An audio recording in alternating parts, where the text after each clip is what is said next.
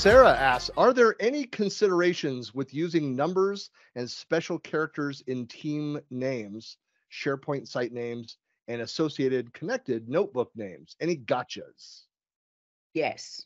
Some are reserved characters. I think a lot of people don't think about their naming conventions, and it's really important that you think about the naming conventions. Using underscores or dashes, fine. But when you start to get into special characters, it's so much harder to find things. And then people will recreate a team or a SharePoint because they can't find something. So then you end up with some duplication going on. Keeping it really simple and in terms of characters is going to be really important. Plus less than 30 character length. When it comes to a team name and channels, we want to try and limit it down.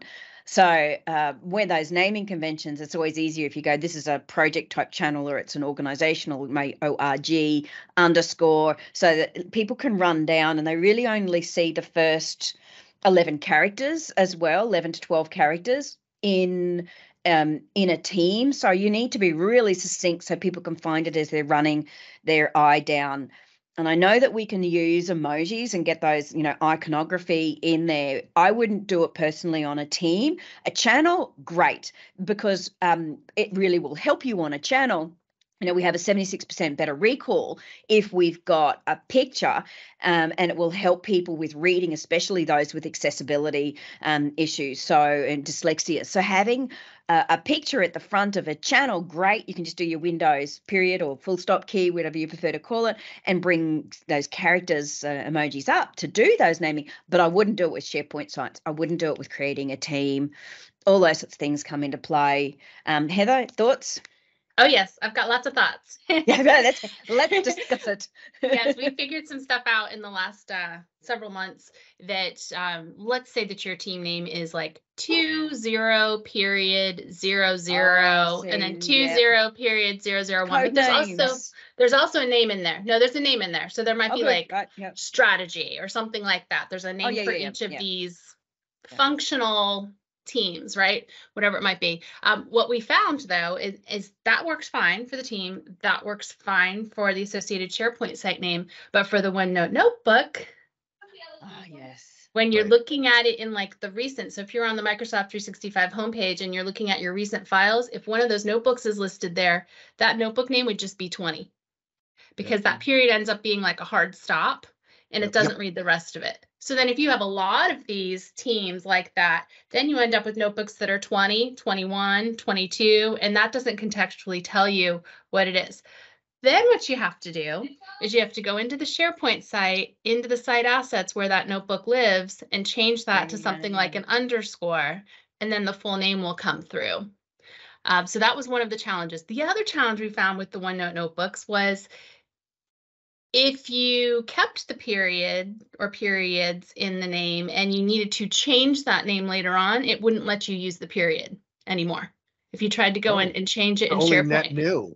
Only net new somehow. Yeah.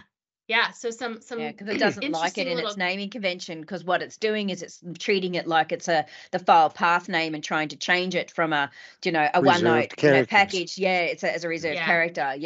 Rather than And you can't use ampersands instead of the word and. No, you can't. So and it'll tell you right out of the gate, can't use that kind of a character. So there was definitely some interesting things, and Planner didn't seem to have a problem with it as much. I think earlier on there was something that we noticed with that too. But definitely some things to consider before you go down that road too far. So when you're keeping it simple and thinking about, I think in this example too, of your naming conventions, to make sure that maybe you can do it in one application but not in another. You want them to be consistent so they can be used anywhere. Something that I like is case sensitivity in your naming, because in like some coding standards, some people do it.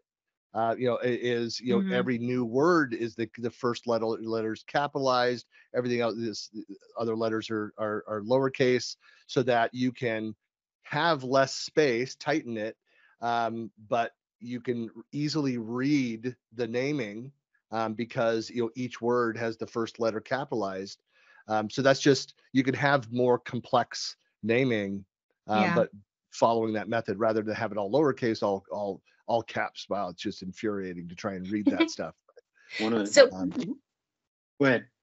What I was going to say, what I'm hoping is that at some point we will have a way to sort our teams.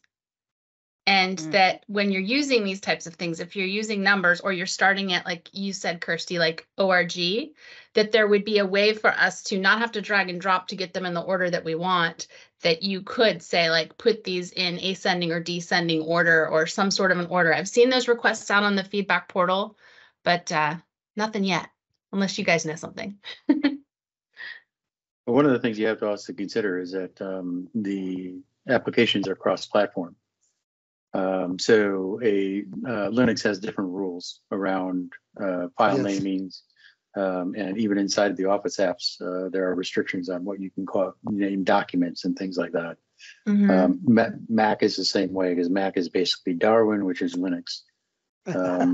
So it's a matter of, they have to try and find a happy medium. Illegal characters in Linux are different than illegal characters in Windows. Linux doesn't have a 256 character limitation like Windows. There's a bunch of differences, and Linux is case sensitive. So anything you do from a case standpoint, when it comes across over to the other operating systems, you have to be very specific about it. Yeah. Go ahead, Kirsty. And I was going to say, the use of spaces as well, it can be an important component for readability, when they're all kind of jammed together, or at least having underscores or something. But, you have a space, it's going to give you a percentage sign in SharePoint, and all these things can get a little confusing sometimes with people. Well, now we're going to get into the global argument of spaces versus tabs. Yeah. I know, right? What I found from a consistency perspective, back to when we were creating these teams, was working with team templates. So by using those, we had consistency with the names and the spaces for the teams and the channels. The only thing that had to be added in were those numbers that were coming in at the beginning when using those templates. So I really, really found those useful. I don't know if any of you have used those team templates that you can create in the admin center. I don't like Teams that much. Sorry. I have. You're more of a Yammer guy, I know. Telephony all the way. Let's go. Yammer's another one of those. Yeah.